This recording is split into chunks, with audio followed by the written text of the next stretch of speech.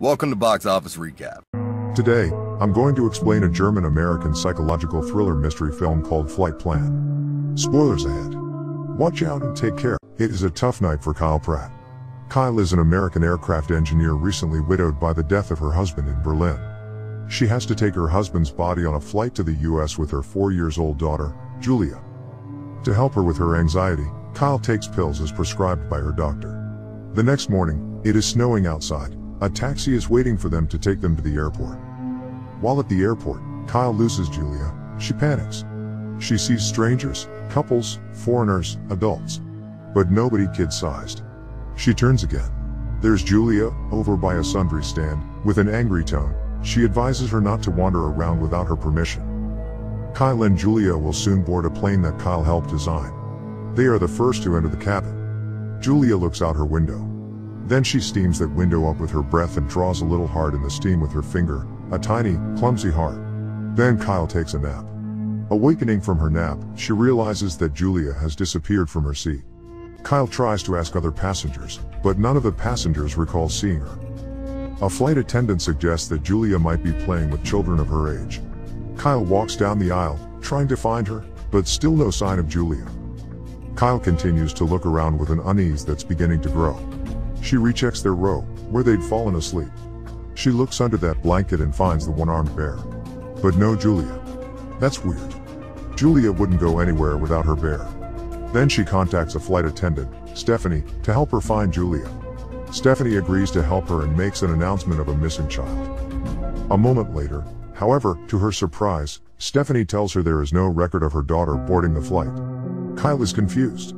She is very sure her daughter was there with her, so she tries to prove it by showing her boarding pass. However, Kyle is unable to find Julia's boarding pass. And she also finds that her daughter's backpack is missing from the overhead bin, which is impossible because Julia couldn't have reached up here by herself. She's not tall enough. Seeing this situation, a Sky Marshal, Jean Carson, begins to monitor her while she's searching for her daughter. Kyle demands to see the captain, Marcus Rich, to get him involved in the search for her daughter. Hearing that there's no record of her daughter boarding the flight, the captain asks if Kyle is under any medication right now. Kyle says that she was taking sleeping pills to help her with anxiety due to her husband's death. Kyle further reveals that her husband died falling from their roof 6 days ago, which she refuses to believe was suicide. The captain and the other crew members suspect that Kyle has become unhinged by her husband's death and has imagined bringing her daughter aboard. Kyle insists on looking for Julia from nose to tail. Captain Rich reluctantly agrees and orders the crew members to do a thorough search. The lights in the cabin are turned on. An announcement is made to all passengers not to leave their seats. Stephanie goes down to the avionics section, looking around, but still no 4-year-old girls. While Pratt is busy searching, she sees an Egyptian. She confronts him as she recognizes him from somewhere. She tries to remember, but her brain's too scrambled right now. Kyle then asks the captain to look for Julia in the cargo hold.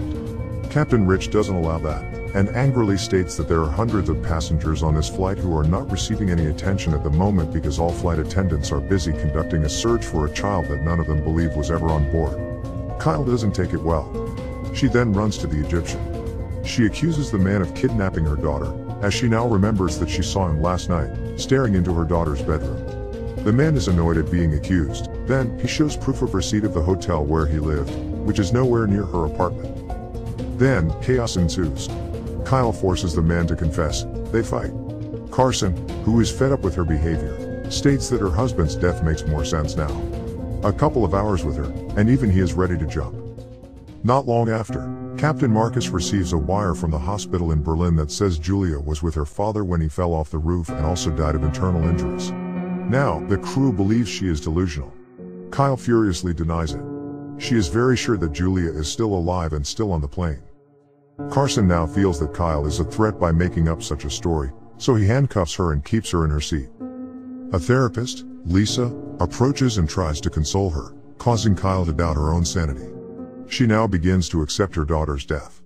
However, she then notices that a heart Julia had drawn earlier on the window next to her seat is real. Kyle becomes increasingly convinced that something weird is going on. She then convinces the therapist to let her use the bathroom. Instead of doing so, she climbs into the upper compartment and sabotages the aircraft's electronics, deploying the oxygen masks and interrupting lighting. All passengers and crew start to panic, but Carson realizes that Kyle is the one behind this. She uses the chaos to take a dumbwaiter to the lower freight deck. She finds her husband's casket there. She unlocks David's casket, suspecting Julia is inside, but finds only her husband's body. And nothing else. Carson finds her, puts her in handcuffs, and escorts her back, announcing that the flight is making an emergency stopover at Goose Bay Airport, where she will be taken into custody.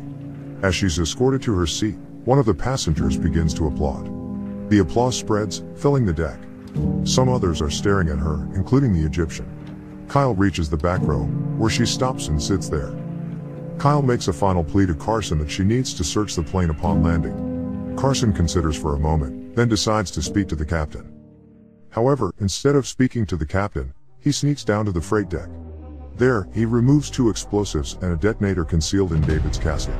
He then climbs down to the avionics section and attaches the explosives to the side of the platform, revealing Julia, who is sleeping. At this point, it is revealed that Carson has been the mastermind behind all of this. Carson and Stephanie have conspired to hijack the aircraft for a $50 million ransom and frame Kyle due to her knowledge of the plane. They abducted Julia to force Kyle to unlock the casket where he placed the explosives and detonator. Carson tells the captain that Kyle is a hijacker and threatens to blow up the aircraft unless the airline transfers $50 million into a bank account. Carson then tells an unnerved Stephanie that he intends to blow up the plane, killing the unconscious Julia, and leave Kyle dead with the detonator in her hand. Kyle still couldn't believe everything that has happened. She anxiously looks out of the window as the plane is about to land. Other passengers are confused because of the emergency landing. After landing, the passengers exit the aircraft. As the captain is leaving, Kyle confronts the captain, who angrily declares that the ransom has been paid. Kyle is confused by this. Soon, she realizes that all this is Carson's doing. He uses the situation to twist the truth and makes it look as if Kyle is a terrorist. Realizing this truth, Kyle decides to take advantage of the role of hijacker, commanding Carson to remain aboard and the crew to leave. Carson hesitates, but he realizes that if he refuses, it would be seen that the charade would be his. As soon as the plane's door closes, Kyle knocks Carson unconscious with a fire extinguisher, handcuffs him to a rail, and takes the detonator from his pocket. Stephanie comes out of hiding. Carson regains consciousness. He chases after Kyle, shooting until she locks herself in the cockpit.